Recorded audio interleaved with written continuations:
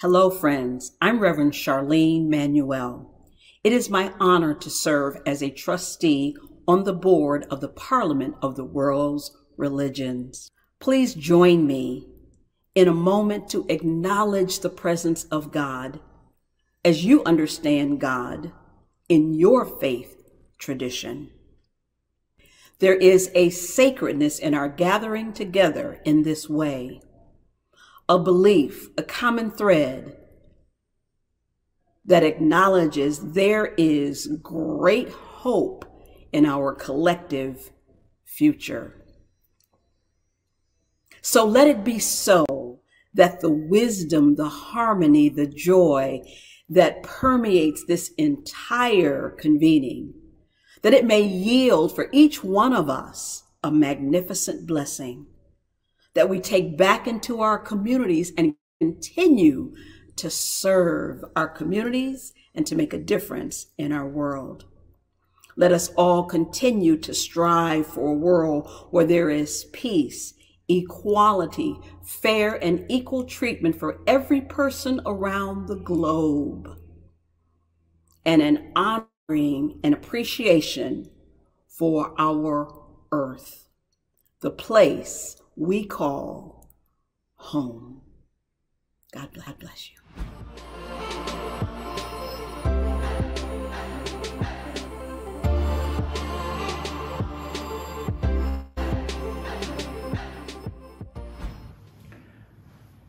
Distinguished organizers and eminent participants, dear friends, it is a special privilege to be invited to address a message to the 8th Parliament of World Religions, being held virtually this year for the first time, on the topic of opening our hearts to the world, compassion and in action. The pandemic that has, as we all have experienced and as we all admit, brought the international community to its knees over the last 18 months, has indeed taught us the paramount lesson of our interdependence and of the need of solidarity, shared responsibility and common action. As we recently declared in a joint statement on the protection of creation that we signed with our brothers Pope Francis and Archbishop of Canterbury Justin Welby, we realized that in facing this worldwide calamity, no one is safe until everyone is safe, that our actions really do affect one another, and that what we do today affects what happens tomorrow. However, if the pandemic has changed the world around us, it should above all effectively transform our hearts and our lives, awakening them from indifference and directing them toward compassion for the victims of the vicious cycle of poverty, discrimination, and marginalization, war, as well as every form of social and structural injustice. And it is vicious precisely because it is the fruit of vice, greed, and selfishness. The only way the cycle of sin can be corrected and reversed to a circle of life is through conversion, or metanoia, which is the Greek word for repentance, that implies a radical change of mind, a real change of heart, and a practical change of behavior.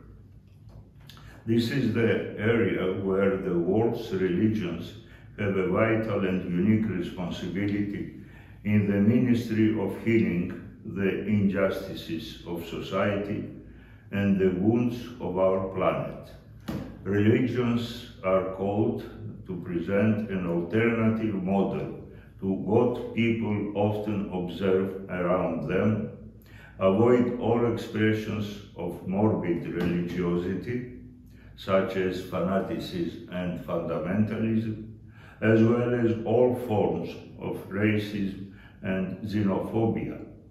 In the final analysis, religions must inspire a ministry of respect and reconciliation, which is sustained by genuine tolerance and reflects the mercy of God for the entire world, as it is properly highlighted in the encyclical of the Holy and Great Council of the Orthodox Church, Creed 2016.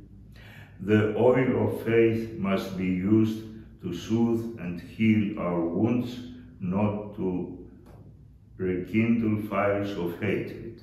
In this regard, religions are called to play a prophetic role, leading the way of reconciliation and transformation, which requires commitment, courage, and conversion. Such a conversion of the heart is further strengthened through encounter and dialogue. This means that our aspiration for transformation is essentially a vision of connection and compassion, a way of acting in and as a community. Therefore, it is not only religions which are called to this task. Every organization of social and global, of financial and political character should be dedicated to the pursuit of justice and solidarity in order to advance the welfare of society and perform the work that is pleasing to God and beneficial to humanity. This is our common way of costly sacrifice, but it is also the way of profound sacredness. May God's grace be with all of us in the pursuit of this noble effort. Thank you for your kind attention.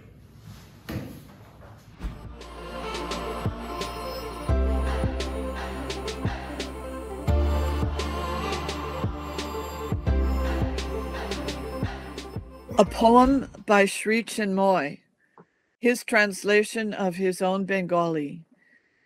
Sri Chinmoy said this poem expresses the spirit of Swami Vivekananda as he set out from India to America for the first World Parliament of Religions in 1893.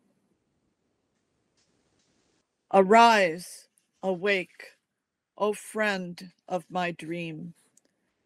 Arise, awake, O breath of my life. Arise, awake, O light of my eyes. O seer poet in me, do manifest yourself in me and through me. Arise, awake, O form of my meditation transcendental. Arise, awake, O bound divinity in humanity. Arise, awake, O my heart's liberator, Shiva, and free mankind from its ignorance sleep.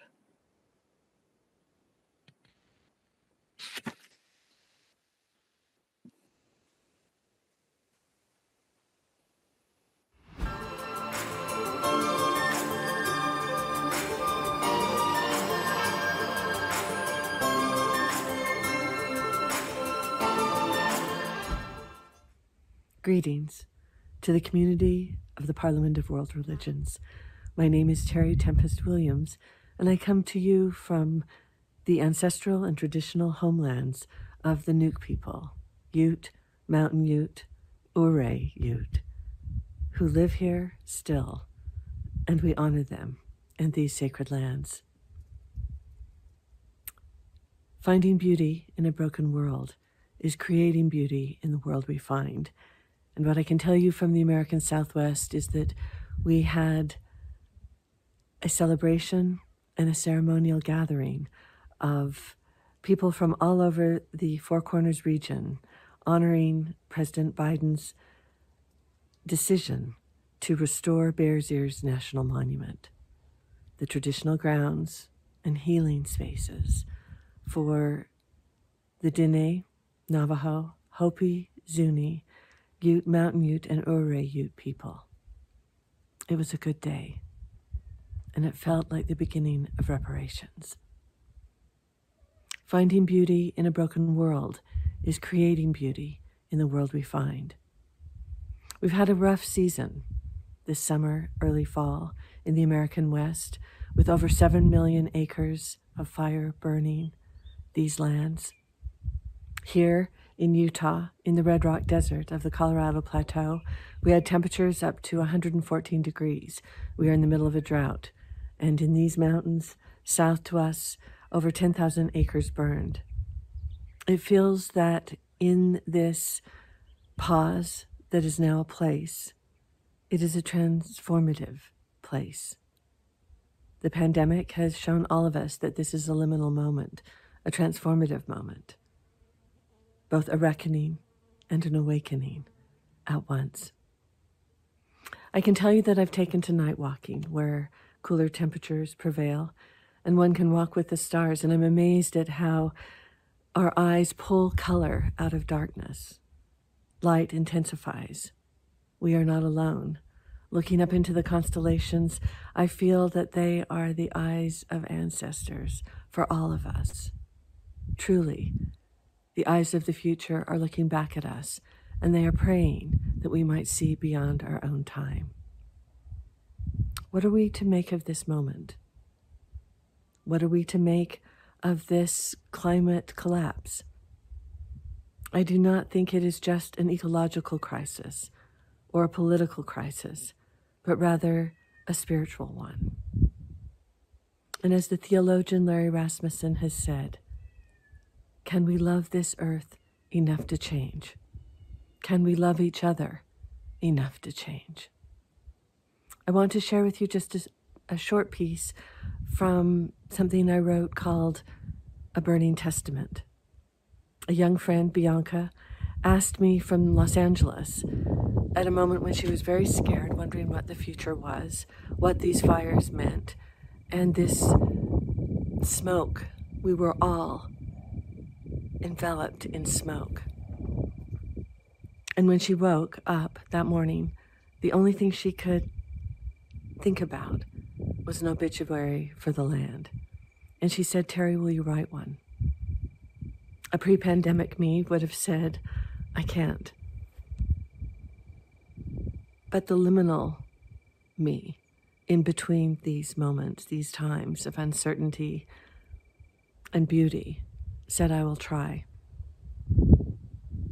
And here's an excerpt. We cannot breathe. This is our mantra in America now. We cannot breathe because of the smoke. We cannot breathe because of a virus that has entered our homes. We cannot breathe because of police brutality and too many black bodies and brown bodies dead on the streets. We cannot breathe because we are holding our breath for the people and places we love.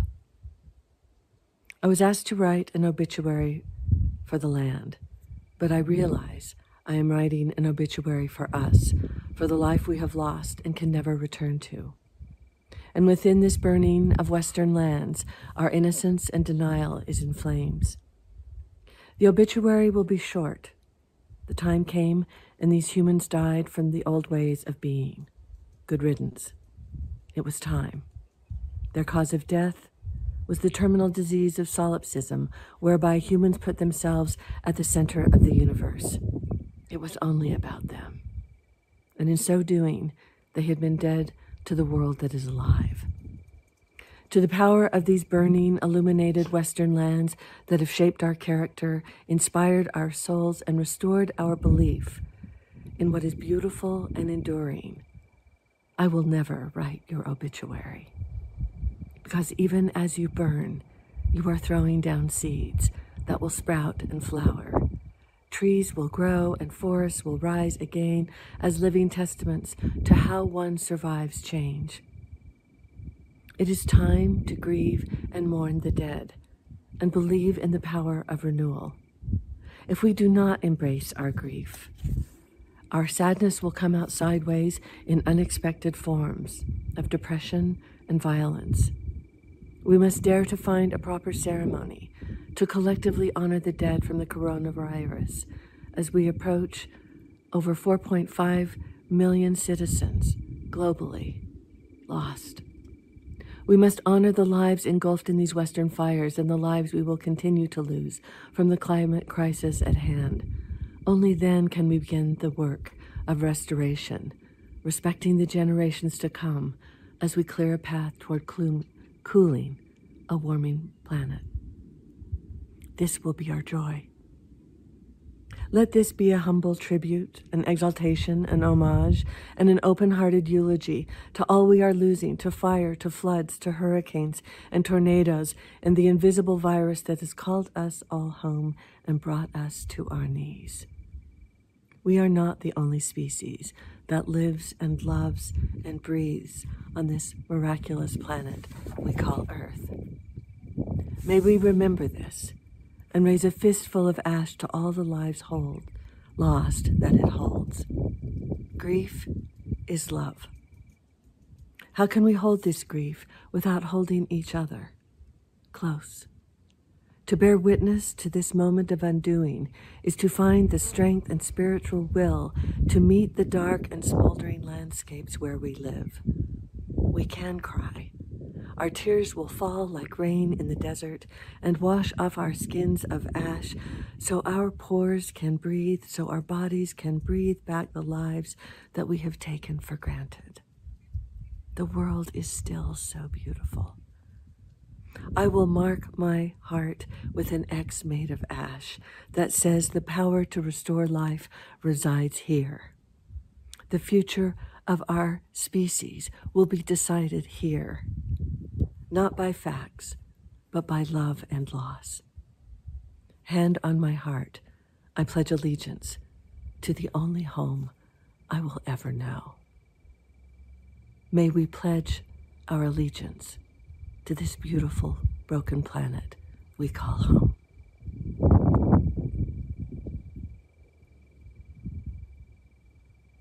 Deep gratitudes.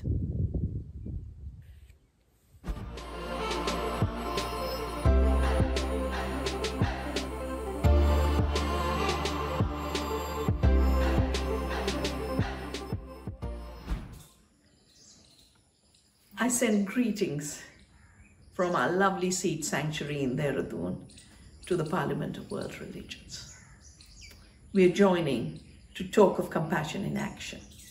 My compassion in action has been saving seeds as the gifts of creation, as the gifts of our ancestors. In its seed is a history of a culture.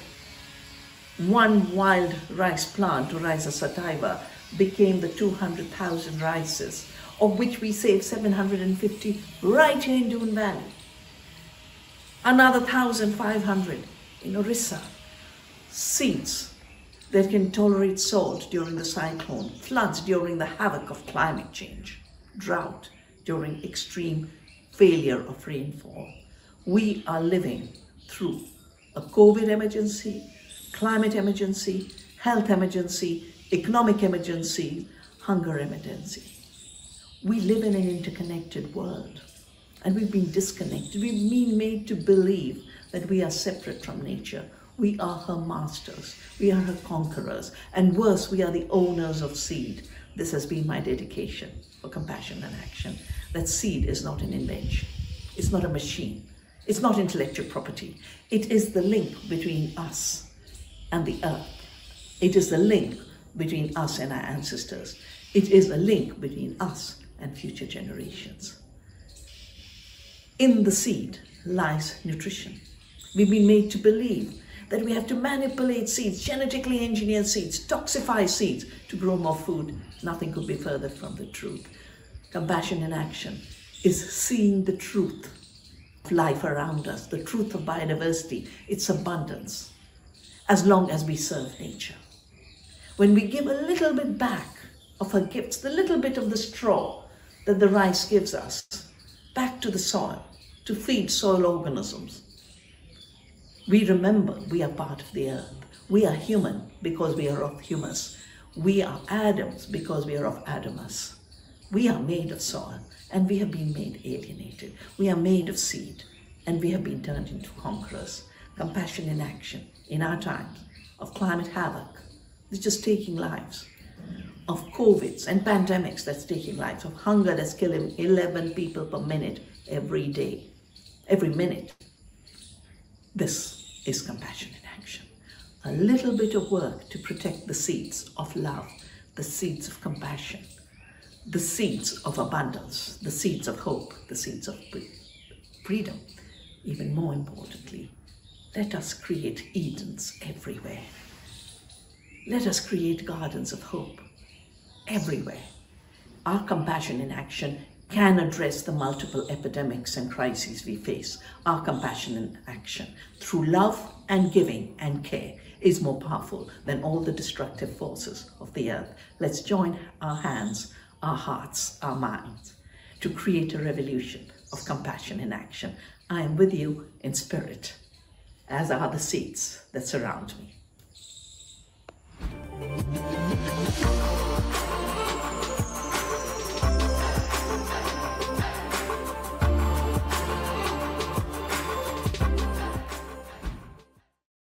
Hello, friends. I'm Phyllis Curott, Program Chair for this 2021 Parliament of the World's Religions, and I extend my heartfelt gratitude to all of you, esteemed speakers, presenters, and participants, the trustees and the staff.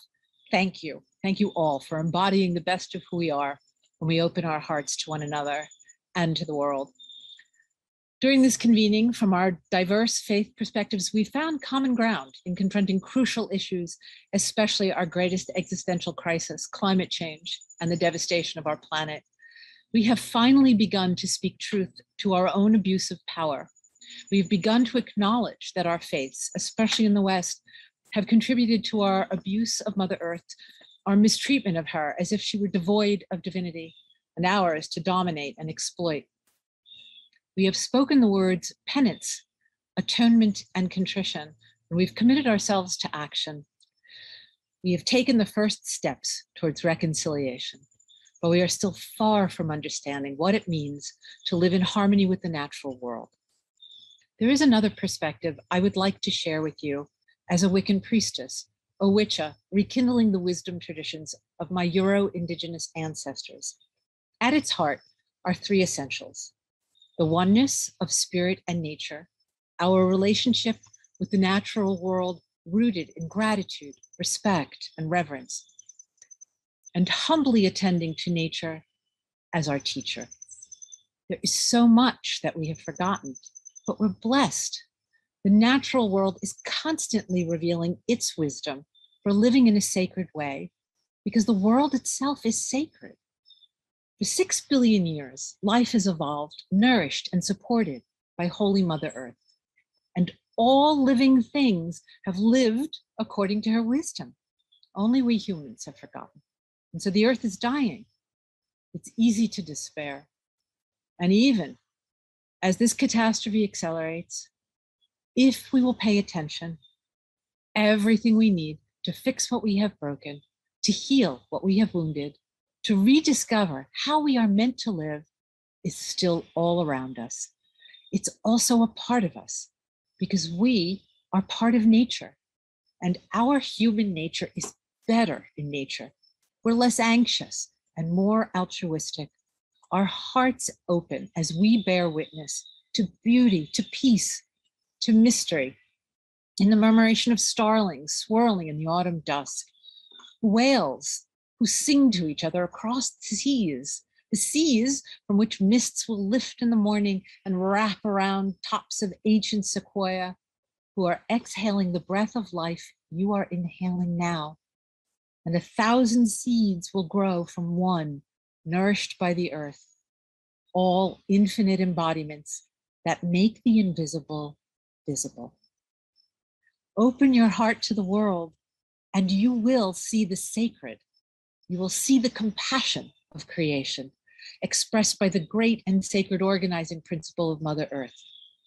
Biologist Janine Benrus calls it nature's secret, nature's magic. I call it nature's revelation. It is that life is constantly creating the conditions, healthy air, water, soil, temperatures, everything that makes the world more welcoming for all life.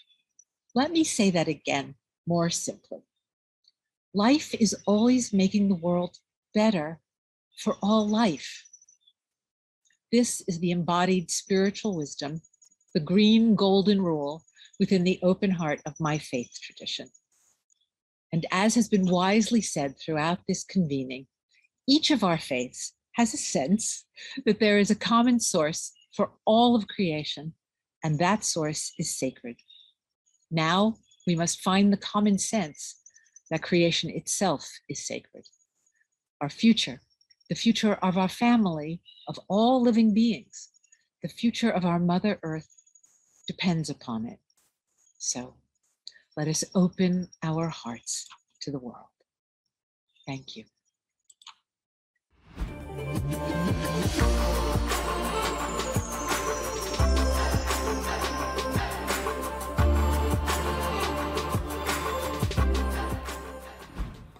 Ore sari to falo, ore sari to falo. Beni anta o masi gbao. Beni anta o masi gbao. Òtítọ́ kò ìfani láyé. My friend, hasten to Ifa. If someone is deceiving you, do not accept. Truth is bitter. The future of the world belongs to Ifa. Opening our hearts and compassion, all these are very good things. And people and practitioners of all religions and all faiths have been practicing this since time immemorial. But we may have been practicing it the wrong way. Compassion and opening our hearts should not involve finding a way to convert other people by force or in a violent way to our own point of view or to our own belief. This has been the stock in trade of Islam and Christianity for more than 1,000 years. We need to put an end to this. We need probably to petition the UN to make a proclamation that all the religions of the world are valid and one is not more valid than another. All the religions, those who have holy books and those which are enshrined in chants or recitations, they are all valid. And they are all part of the wealth that we all have that we can share among ourselves. We can share this by letting our fellow men and women know the good things in our own practices, in our own beliefs, and share all those things with our fellow men and women without the need for them to convert in a forceful way or a violent way to our own way of life. There is another opening of hearts that we have all neglected. That's what I want to emphasize.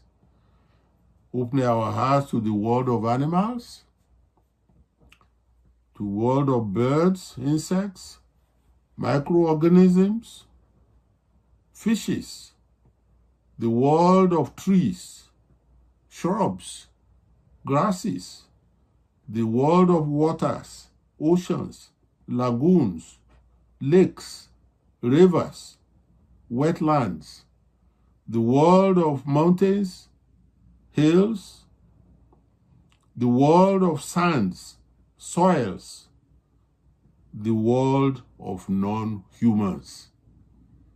This is where we need now to focus our attention as people of faith so that we can help the entire world of humans to survive.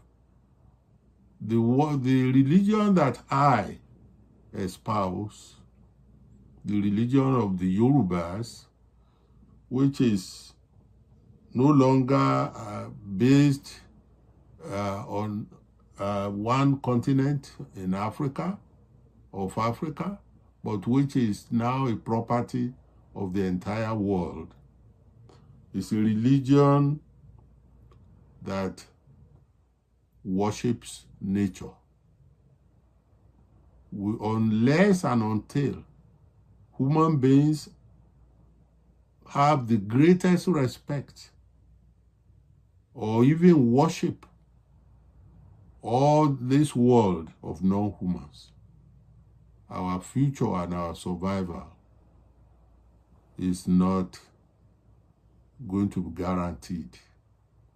We need to do better, to find a way to make our peace with the world of non-humans, of which we are human beings, are an intrinsic part. Thank you very much.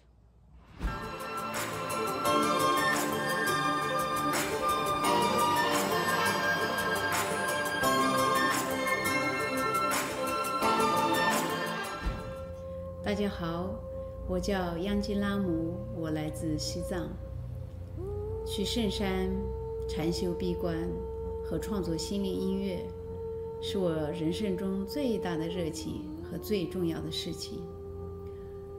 大地的呼吸这首歌，是多年前我一个人在山里闭关的时候，我接收到很多大地母亲的讯息。大地母亲生病了，是我们人类过多的破坏这个地球而造成的，所以人类今天也生病了。我希望这首歌能够把大地母亲温暖的能量带给大家，期望全球的灾难能够平息，期望所有的众生能够离苦得乐。Om Mani Padme Hum。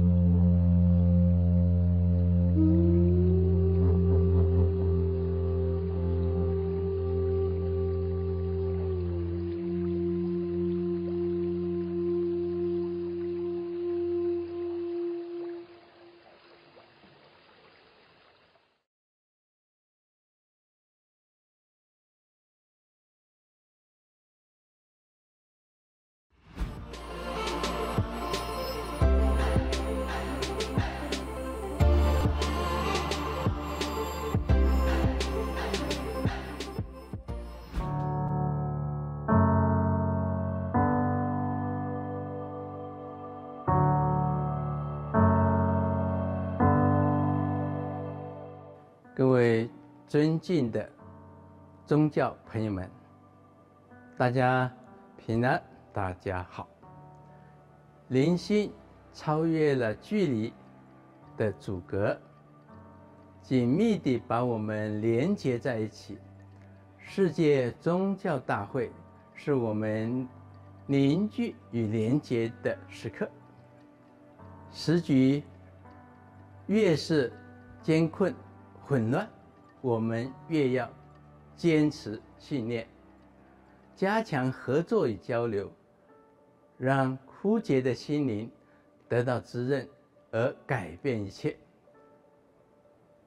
今天的地球面临各种的迫在眉睫的危机，新冠肺炎肆虐全世界，许多人面临和挚爱分离的一种痛苦，气候变迁引发生态与环境的浩劫，保护地球的行动已刻不容缓，战争与冲突造成无辜者的伤亡与流离失所，整个世界因此惶恐不安。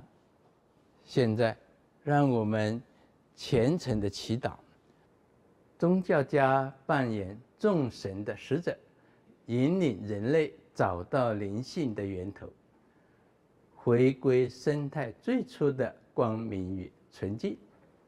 让我们虔诚的祈祷，科学家成为时代的先知，提供完善的方法来珍惜地球，复原地球固有的生态能量。让我们虔诚的祈祷，祈愿人类迈向灵性的觉醒，生态和谐，以尊重的心连结众生与一切生命，回到我们共同的灵性根源，让所有的生命相依相存，互济共生，打造一个爱与和平的世界。从此刻起，更要付诸行动，包容多元，相依共存，重建地球与人类身心灵的完整连结，让我们的心回家，让一切重回正轨。祝福大会成功平安，谢谢，谢谢大家。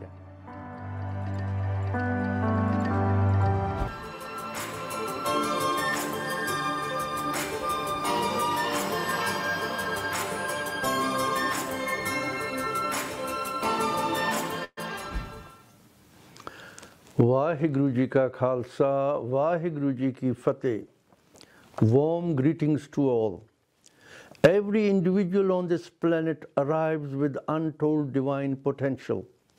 This reflects the belief that God created humans in His own image, and of the 8.4 million life species on our mother planet, humans are the most evolved.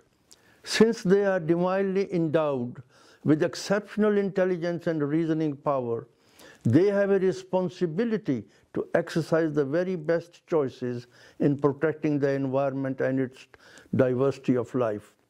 6 scriptures inform us that foundation of dharma or faith is compassion, and that Mother Earth itself rests upon divine compassion in perfect equilibrium. To exploit and plunder its resources and gifts is akin to not respecting one's very own mother. The earth's present suffering is not the fault of governments or individuals alone, but the state of spiritual poverty we have collectively slipped into by amassing and circulating the traits of selfishness, greed, arrogance, apathy, or neglect. What we need is an economy of virtues to trade and invest and grow the qualities of compassion, integrity, contentment, humility, courage, and love, the core qualities. These invisible yet vital resources will enable us to respond with the deep care and commitment which the environmental crisis now demands. Certainly then, we must sensitize ordinary individuals to make wiser consumer and lifestyle choices. But this does not absolve societies, institutions, and corporations who shape the policies, infrastructure, flow of resources, and dominant values by which populations tend to live. Behind all individual and corporate decision-making lies the human mind. To sensitize it to serve and protect the environment, a new relationship must be cultivated between secular and religious modes of explaining creation. Science helps us to understand the impact of our choices on climate change and to devise workable solutions. Yet some of the high-impact activities of governments, such as nuclear testing on land and in oceans, remain unknown to the general public. Scientists alone, however, cannot generate the revolution of heart which is now urgently needed. For this, the world's religious and spiritual traditions provide a repository of wisdom, which is still waiting to be fully harnessed. As Sikhs, all our symbols of empowerment point to a need for humans to courageously awaken from their spiritual slumber and to persevere to make a better world for Sarbat da Pala, the well-being of creation in its entirety. Compassion and contentment, we are taught, are the very qualities which underpin Dharma, the harmonic order of universe, and they must now underpin our intelligent responses to the environmental crisis. We know, for example, that global meat production has a very sizable impact on climate change. In a world where meat has become a leading fast food, both the Dharmic and Abrahamic faiths remind us to apply compassion in our habits of consumption. Scriptural traditions inform us to relate to nature and its creatures with reverence rather than as commodities. Such teachings on life's sacredness guide us to rethink and change our patterns of consumption for the good of all. To close, allow me to state inner change in consciousness must precede outer change. We must seek out timeless wisdom, nurture our minds with virtue, learn to lovingly control it, love unconditionally, stop blaming, condemning, and ridiculing, exercise compassion and forgiveness, practice benevolence and sacrifice, control the ego and embrace humility, harness the power of sharing, value identity and interdependence, commit to interfaith engagement, relinquish ownership and conserve for posterity, and the world around us will become transformed. Thank you.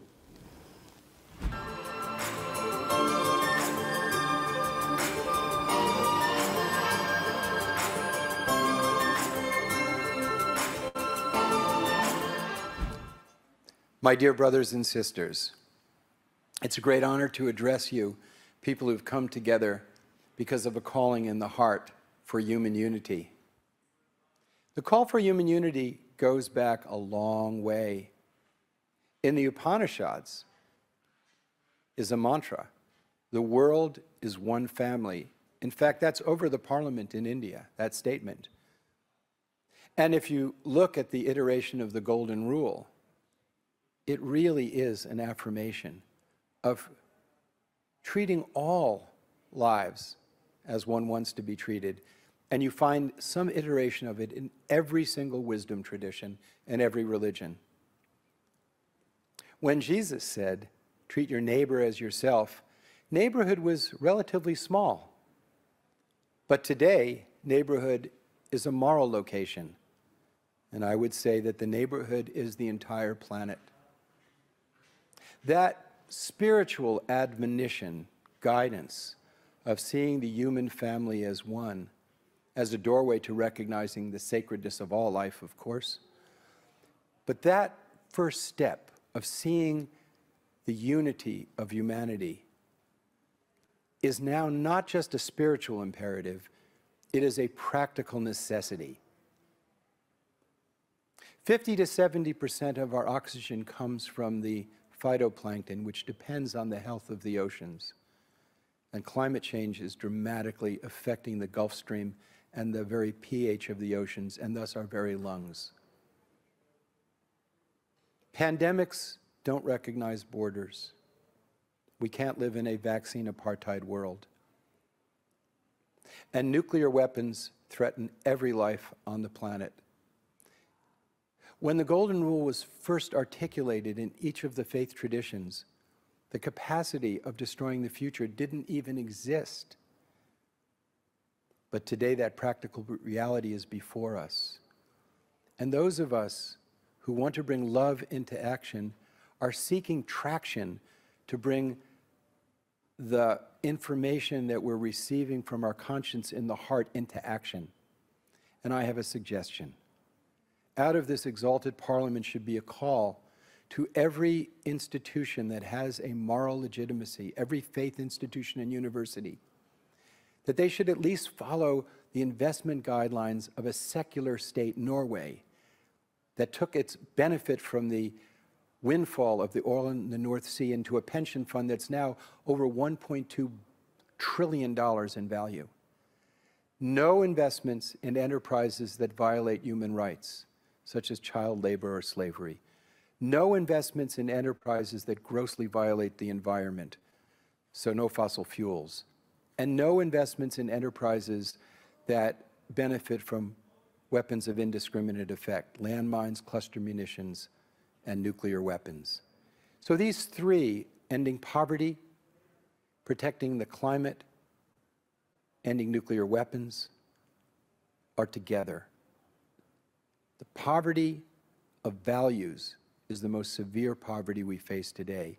And those of us in this exalted gathering are people who come together because of the values that have awakened in our hearts. And the highest value is the value of love. So we've made the journey from the head to the heart and found the importance of loving one another. We now have to bring it from the heart to the hand and bring it into action. It's my prayer that that same power that awakens our conscience, that causes us to have hearts of gratitude, give us the wisdom and the courage to accept the blessing and the faith that we can bring our love into action and love our neighbor as ourself for this and future generations, for the glory of the gracious gift of our time together in life, and for the fulfillment of becoming fully human. May we become fully human and examples of that love that we feel so powerfully in each of our hearts. Thank you so much, and God bless those who help bring this meeting together. Thank you, and God bless all of us and bring peace to our lives and to the wonderful web of life itself.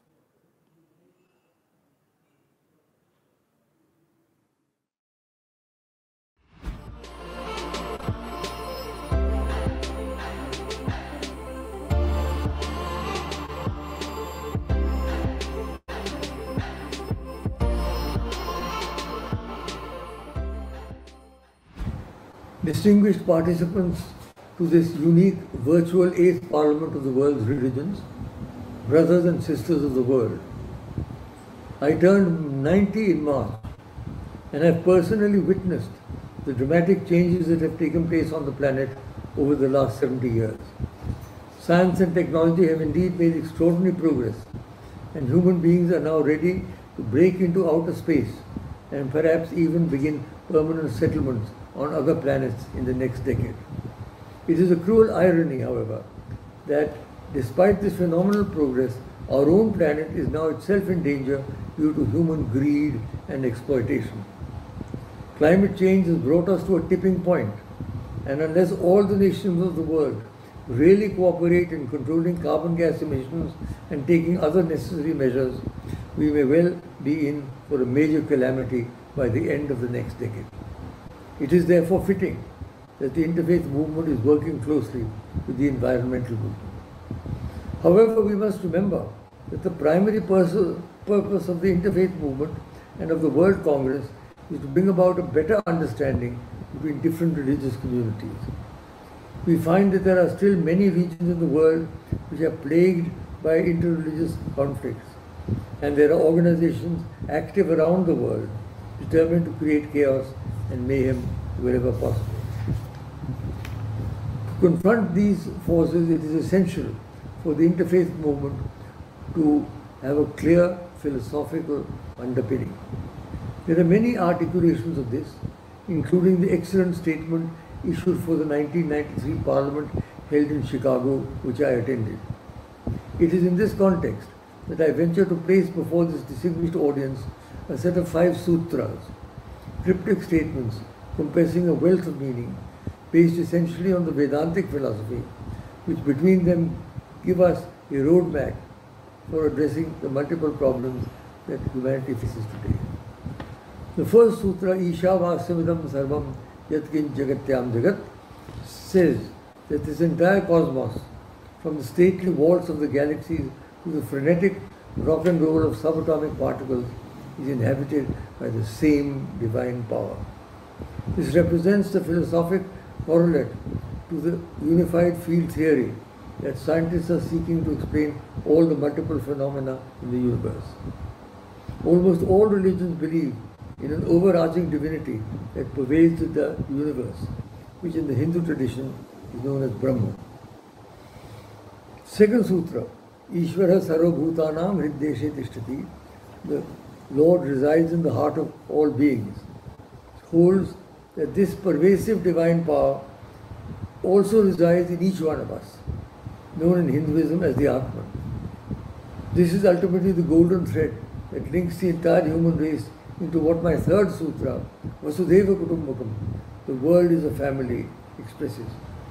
It is only in our lifetimes that science and technology have given us instant communications, the internet, television, and a vast array of technological instruments which have unified the world as never before.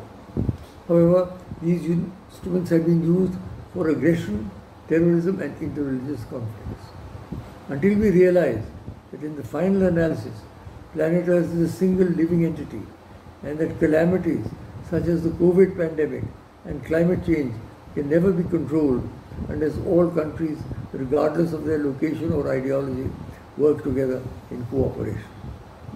The fourth sutra, Ekam Sat Vipra Bahuda Vadanti, the truth is one, the wise call it by many names, is the very foundation of the interfaith movement.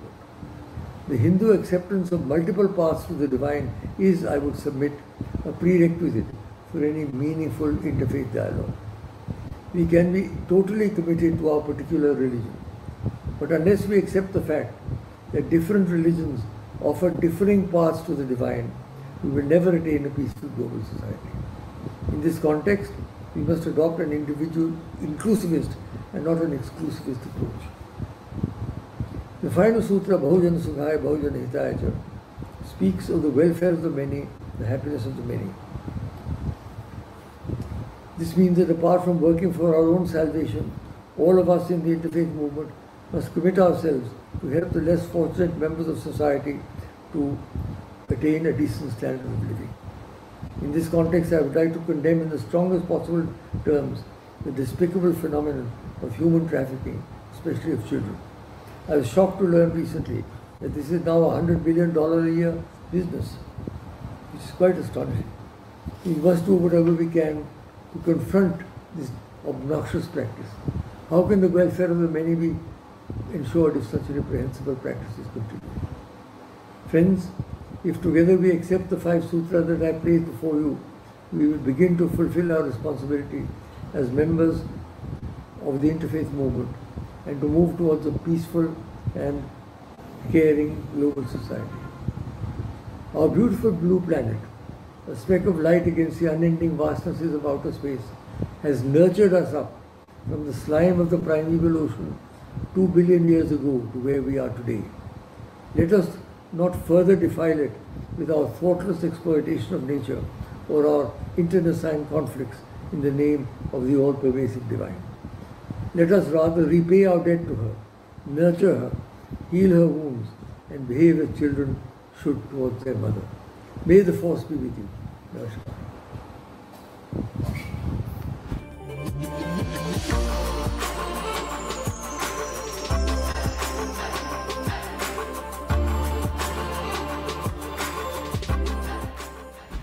The prayers I'm going to recite for you today are in ancient Avestan language that are the oldest and foundational prayers in the Zoroastrian literature. They are offered today reflecting the theme of this virtual convening, opening our hearts to the world, compassion and action. Ashem Bahu, Vaishtamasti, Ushtasti, Ushtahamai, Yadashai, Vaishtaya Hashem. Righteousness is the best good and it is happiness. Happiness is to him or her who's righteous for the sake of the best righteousness. The second prayer now. Yathahu Veryo, Yatharatush, Ashadachit Hacha, Vangeush Dasdamaningo, Shotranam, Angush Mistai, Shatrim Chai, Ahurai, I am Darikopyo Daratwastarem. Leaders act according to his will, so the religious leader, due to his righteousness and other virtues associated with it. The gift of Vahumana, the good mind, is for those working with Aura Mazda in this world. He who acts as the protector and nourisher of the poor accepts the sovereign rule of Aura Mazda for the entire world. Yatha Zamyad, Yatha Ami, may it be as we wish.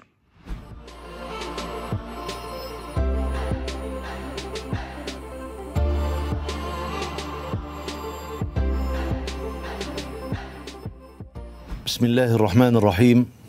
الحمد لله رب العالمين، والصلاة والسلام على المبعوث رحمة للعالمين نبينا محمد وعلى جميع الأنبياء والمرسلين، وبعد. الحضور الكرام والسادة، السلام عليكم ورحمة الله وبركاته. يطيب لي في البداية أن أهدي حضراتكم جميعا تحيات الأزهر الشريف وعلمائه، وفي مقدمتهم فضيلة الإمام الأكبر شيخ الأزهر الأستاذ الدكتور أحمد الطيب حفظه الله ومتعه بموفور الصحة والعافية، وتمنياته الصادقة لمؤتمرنا الكريم بتحقيق الغايات المنشودة.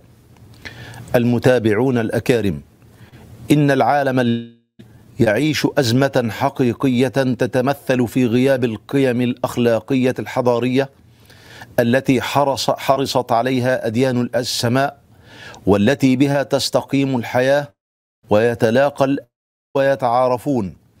ولذا حرص عقلاء الأمم وحكماؤها على تأكيدها ونشرها بين الأمم والأفراد على السواء. وغياب هذه القيم ينذر بكارثة كبيرة بدت ملامحها في هذا العنف الذي تنوعت أشكاله، والذي وصل في بعض بقاع الأرض إلى إزهاق أرواح الأبرياء في نزاعات لا مبرر لها على الإطلاق، فضلا عن هذا الإرث الثقيل من الكراهية التي ملأت نفوس كثير من الناس زورا وبهتانا.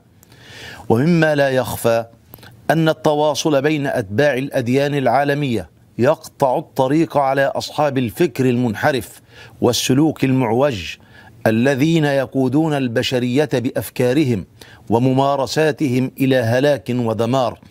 وهذا التواصل والتلاقي تزداد أهميته بين الناس يوما بعد يوم، وبخاصة إذا تولى مسؤوليته أفراد أمناء ومؤسسات أمينة لها وزنها وظهر اعتدال منهجها.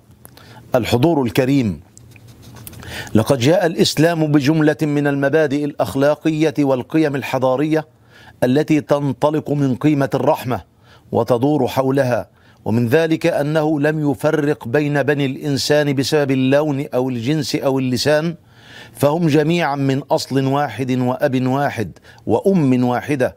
قال تعالى: يا أيها الناس اتقوا ربكم الذي خلقكم من نفس واحدة وخلق منها زوجها وبث منهما رجالا كثيرا ونساء ومنه أن نفس الإنسان مصونة معصومة وأن قتل نفس واحدة كقتل الناس جميعا وأن إحياء نفس واحدة كإحياء الناس جميعا.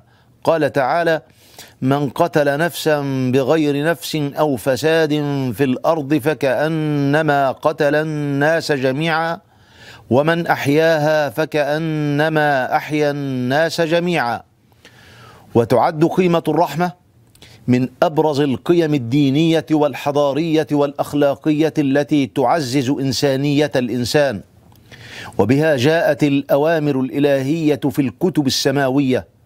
ونظرة إلى مادة الرحمة في القرآن الكريم، وهو كتاب الإسلام الأول، تؤكد أن قيمة الرحمة محور التشريع والتكليف، وأساس العبادة والمعاملة، وأصل الإيمان والممارسة.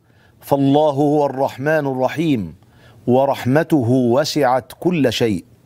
وحين أدرك الأزهر الشريف بحسه الديني وواجبه الإنساني ودوره العالمي حاجة البشرية إلى هذا النور الذي يبدد ظلمات العنف والتطرف ويكشف الطيارات المنحرفة، استخرج من نور الوحي وثائق متعددة جاءت صورة تطبيقية عملية لقيمة الرحمة، فأكدت أهمية المواطنة والعيش المشترك، وأسست للأخوة الإنسانية. والأزهر الشريف يؤكد في وثائقه وبياناته وسائر أطروحاته أن الناس إخوة في الإنسانية وشركاء في الأوطان، وأنهم جميعا متساوون في الحقوق والواجبات، تجمعهم مواطنة لا إقصاء معها ولا تفرقة فيها، وإنما هي مواطنة تقوم على قبول التعدد واحترام التنوع، وتستلزم بالضرورة إدانة كل التصرفات التي يترتب عليها الازدراء والتهميش وما إلى ذلك من ممارسات يرفضها الإسلام وتأباها الأديان والأعراف. الحضور الكريم، إن الرحمة ليست مفهوما مجردا، وإنما هي قيمة قابلة للتطبيق، وقد فهم المصلحون معناها وعاشوها ممارسة عملية، فكانت الرحمة عندهم أسلوب حياة. وإن الدعوة إلى اتخاذ الأخلاق قيمة عملية تطبيقية يجيء في وقت تشتد فيه حاجة العالم إلى مبادرات حقيقية وجهد صادق وفاعل لكبح التطرف الديني والفكري ولفتح الأجندات الممولة التي تهدد بضرب أسس العلاقات بين الأمم وتغذي نظريات صراع الحضارات وصدامها. ولذا فإننا نجدد الدعوة لقادة الأديان وللعقلاء في كل مكان أن يعيدوا اكتشاف قيمة الرحمة، وأن يعملوا على تحويلها إلى واقع ملموس من خلال ممارسات تحمل للعالم السلام والعدل والخير. وفقكم الله، والسلام عليكم ورحمة الله وبركاته.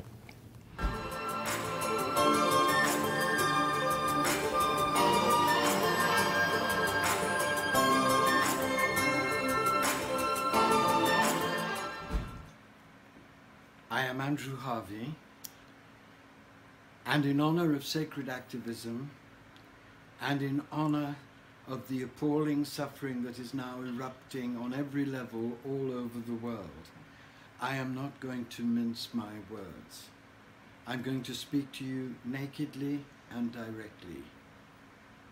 It is time for all of us to recognize that we are now in an apocalyptic situation. The apocalypse isn't coming, it is here, and it is erupting in massive interlinked crises that seriously threaten the future of the human race and a great deal of nature. The most serious of these is, of course, the climate crisis. And I want to read to you something that David Ray said about the recent IPCC report from the UN, which was a dire warning. Dave Ray is the director of Enlightened Climate Change, and he said, and this is said to you and I as spiritual leaders, world leaders must have the findings of this report seared into their minds and take urgent action.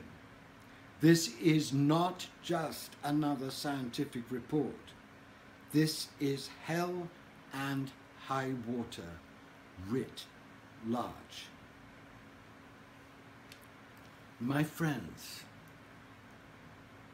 as spiritual leaders, I believe we are called now to do three things.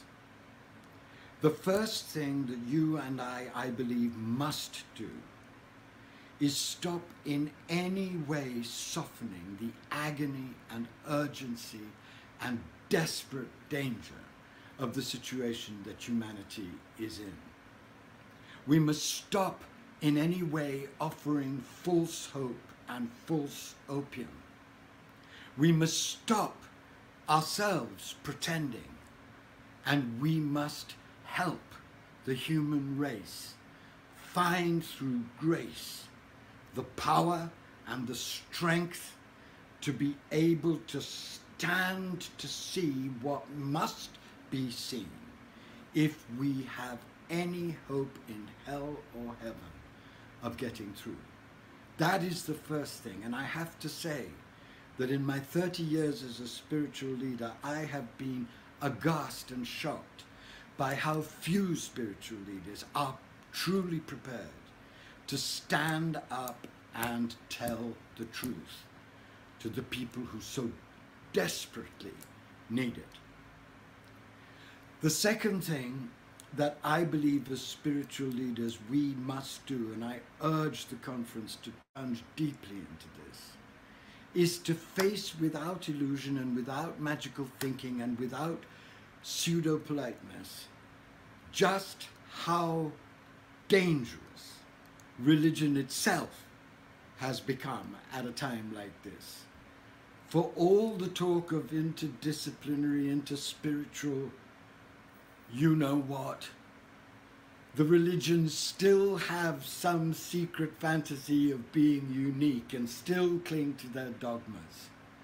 All of this is useless in a situation like this. The divine is asking us to step dramatically out of any of our separate boxes and unite in the sacred heart. Unite in the burning, urgent, wild, holy, sacred heart, so that we can forever end the human story of separation and come into radical unity at the moment in which radical unity beyond any dogma or difference is the only possible place from which we can have a hope in hell or heaven of doing anything real. The third thing that I beg you in this conference to address with the deepest passion that you are capable of and the deepest truth and the deepest intensity of purpose is the absolute necessity of saying to the people who listen to you as they listen to me, prayer and meditation and chanting and deep learning of the mystical traditions are not enough. They are foundational, they are essential, but they are not enough, because they have to be the ways we access the courage and the power and the passion and the stamina and the peace and the trust and the faith to be able to stand up together in sacredly inspired action. Urgent, sacredly inspired action. We can no longer give any kind of message to the human race that we can simply meditate or pray or chant, this appalling apocalyptic crisis away, we have to say to everyone who will listen that while the divine is with us and in us, what the divine is demanding of us is that we plunge deeply into practice to give us the courage to stand up for justice and balance and harmony in every realm of the world, not just through our words, but through our loving, non-violent, but urgent actions. Sacred activism isn't just one more beautiful dish on the smorgasbord of possibilities. Sacred activism is the only way forward. We must go deep into our essential natures and go far out with the courage and inspiration we find in those essential natures to heal the planet. And we must do it now, because time is running out. Thank you.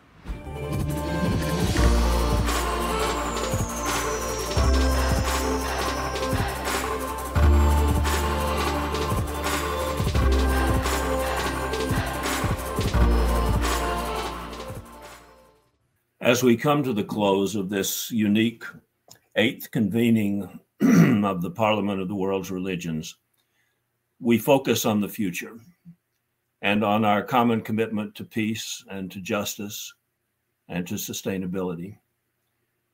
We live in a time when humans have become a force of geological proportions, and therein lies great opportunity and great responsibility.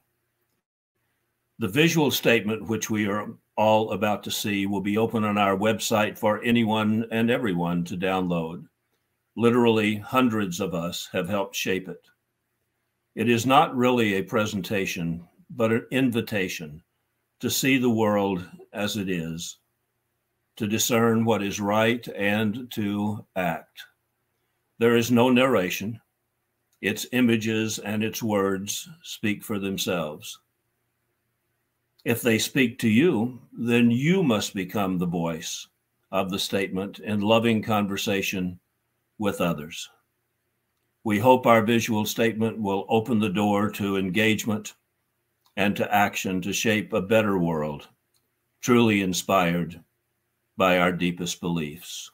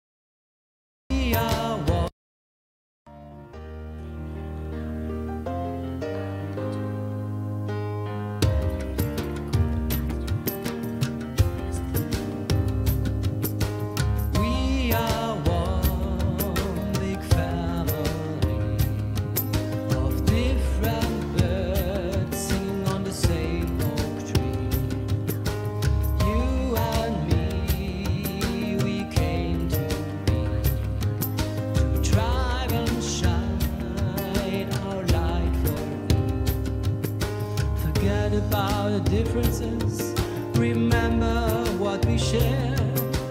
We all have a common home, our planet needs our care. Bring love again to Mother Earth, let self-love be our prayer. 'Cause we are one big family of different birds sitting on the same old tree. You and me, we came to be, to drive and shine our light for you. Every day is a precious gift, but do you really care? You mostly have enough each day, but still you're not aware. To tune back into gratitude, 'cause love is everywhere. 'Cause we are one community of different birds singing on the same oak tree. You and me, we came to be, to drive and shine our light for thee. To shine our light for thee.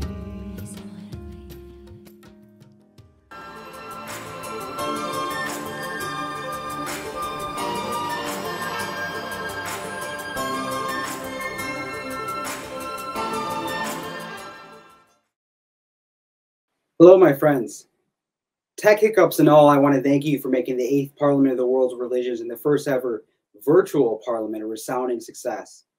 I want to thank all of our presenters and speakers throughout this event who filled this virtual convention center with their wisdom.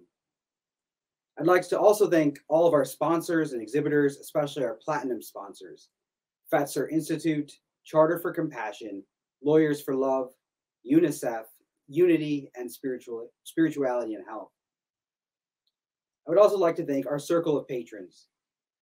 The Buddhist Tzu Chi Foundation, founded by Dharma Master Chang Yen. The Circle of Friends for VRG Vision. The Guru Nanak Sikh Interfaith Committee. And Bhai Sahib Mohinder Singh Ahluwalia, OBE KSG. The chair/patron of the Nishkam group of faith-based charitable organizations.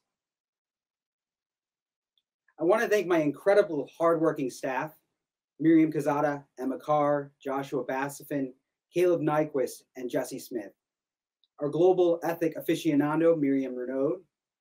I also want to thank our supportive board of trustees who were key to the success of this event and supported and trusted in my little idea of bringing the Parliament online at a time where we really needed to get together and we couldn't do it in person. I'd especially like to thank the chair of our board, Nitin Ajmera, and our program chair, Phyllis Curott. In 1893, at the close of the first Parliament, President Charles Bonney said, and I quote, "The influence which this Congress of the Religions of the World will exert on the peace and the prosperity of the world is beyond the power of human language to describe. For this influence, borne by those who have attended the sessions of the Parliament of Religions to all parts of the earth, will affect in some important degree all races of men, all forms of religion, and even all governments and social institutions. Therefore, I want to thank all of you who attended. You are the Parliament of the World's Religions, and it is you who can go out and make this world a better place. Let this first virtual Parliament spread its influence both on and offline. Go out to the world spreading your light of love and peace for all the beings of this planet." So now we close the 8th Parliament of the World's Religions, but not without hearing from our chair, Nitin Ajmera, who has a special announcement you are not going to want to miss. Thank you.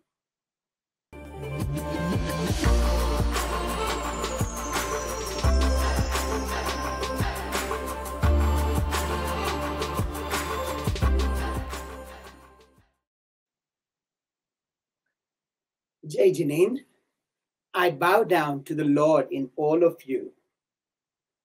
And I would like to remain in this bowed position, for we had not expected such an overwhelming response to our digital parliament. Few of us thought that after 1.5 years of living our lives and interacting with each other through Zoom, Team, Facebook, Instagram, Twitters, WhatsApp, and other social and digital platforms, that we will receive a very lukewarm response to our effort to bring together and continue to champion our cause of universalism, brotherhood, and a global fraternity. But we were proven wrong. We have more than 4,000 registrations, not individuals, but possible families and groups, and continue to grow as our programming is available for 30 days for all of you to view. More than 550 sessions and 5 plenary sessions have created a space for further development of ideas and resolutions to our common problems. And we could not have done it without Phyllis Curott, our chair of programming committee, and her team members, and the countless hours of coordination with Stephen Avino, our chief operating officer and acting executive director, who you just heard from, and the team of our parliament staff. The uniqueness of this convention is also the fact that we could get to your homes through our regional programming dedicated to South Asia, Southeast Asia, and Africa. I thank Reverend Barry Bear, Deborah Bodo, Dhamadipa Sak, Naeem Beg, Swami Ishatamanda, Dolly Dastur, Manohar Grewal, and Kehkashan Basu to put together a rich experience that was localized in its approach, but it brought a very universal in its message. Trust me, gentlemen and ladies, we wanted to bring Latin America and Europe too. But as they all say, there's always a next time.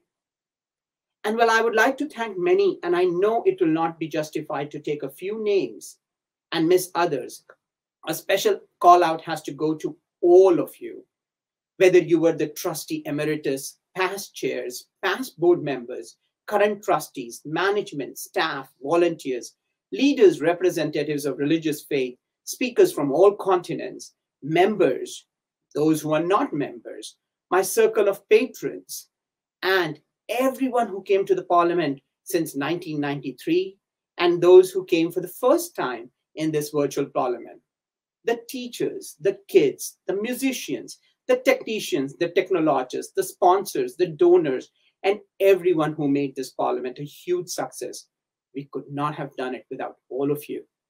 And for those who believe in our mission, but have passed away since the Toronto session, we know you're watching from the heavens above, and we thank you for your continued support.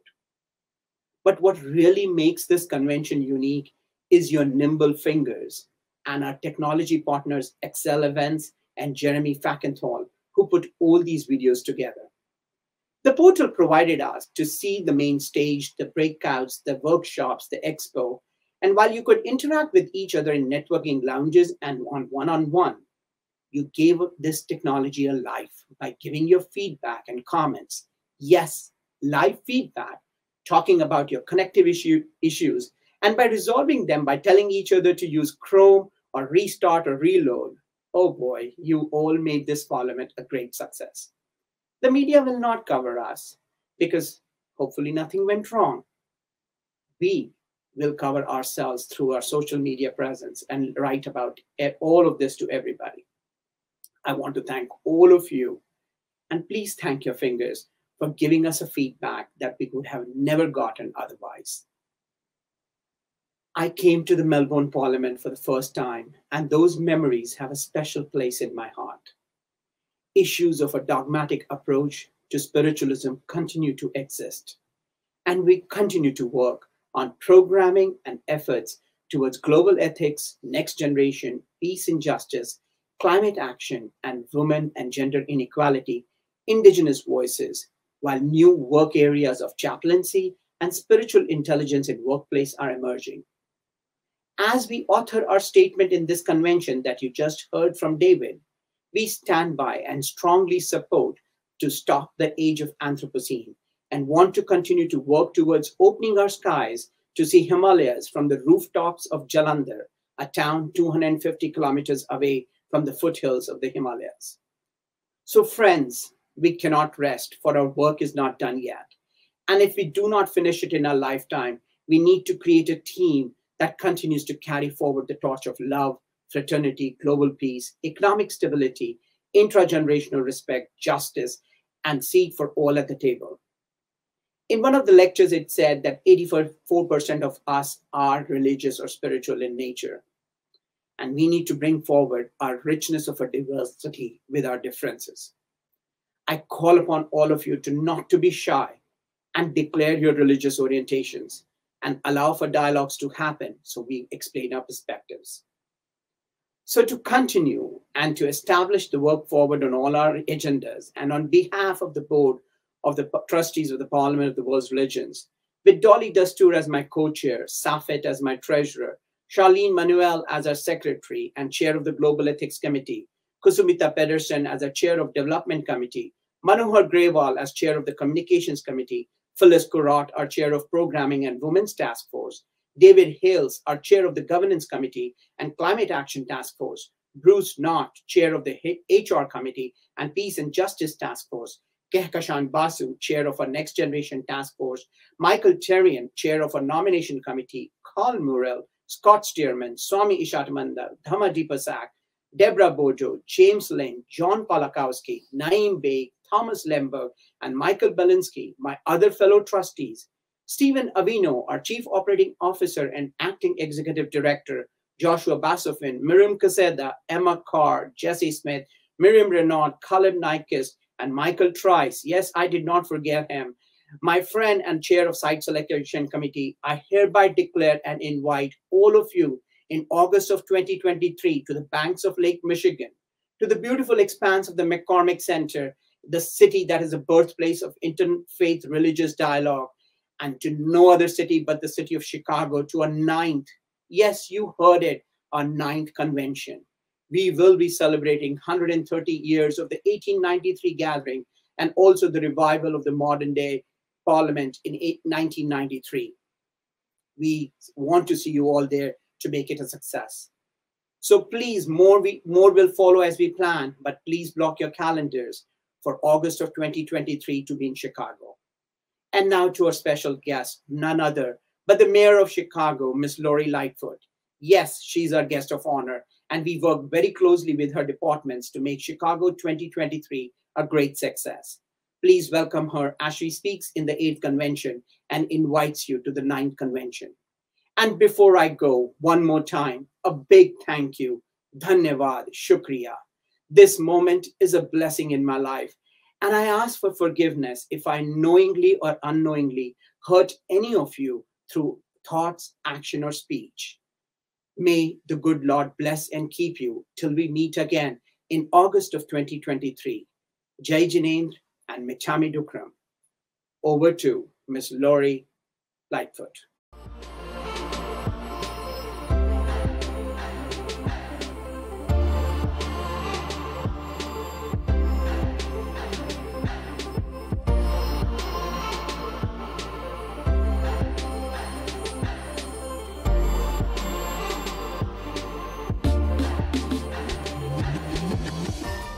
Hello, everyone. I'm Chicago Mayor Lori Lightfoot, and I want to first thank the Parliament trustees and staff for inviting me to speak at the 2021 Parliament of World's Religions. I have the honor of addressing you as the mayor of the city that holds a unique distinction, being the birthplace of the modern interfaith movement. Chicago was a host of the 1893 World's Parliament of Religions and has served as a home to faith and spiritual communities from around the world. And on top of that, in 1993, the global interfaith movement celebrated 100 years of its history in Chicago. In other words, communities of faith from diverse religious and spiritual traditions have been integral parts of the fabric of this great city. And we have been committed to serving as agents of change for justice, peace, and sustainability. And in 2023, Chicago is reaffirming its commitment to its history as the birthplace of the global interfaith movement, and will continue working to cultivate harmony among the world's religious and spiritual communities to address the critical issues of our time. 2023 will also mark the 9th global convening of the Parliament, which will acknowledge the 130th anniversary of the historic first Parliament in 1893, and the 30th anniversary of the 1993 Parliament. It will be my pleasure to welcome the Parliament, the interfaith movement, and all people from around the world to our historic city in 2023. But until then, enjoy this year's event, and please continue to be safe.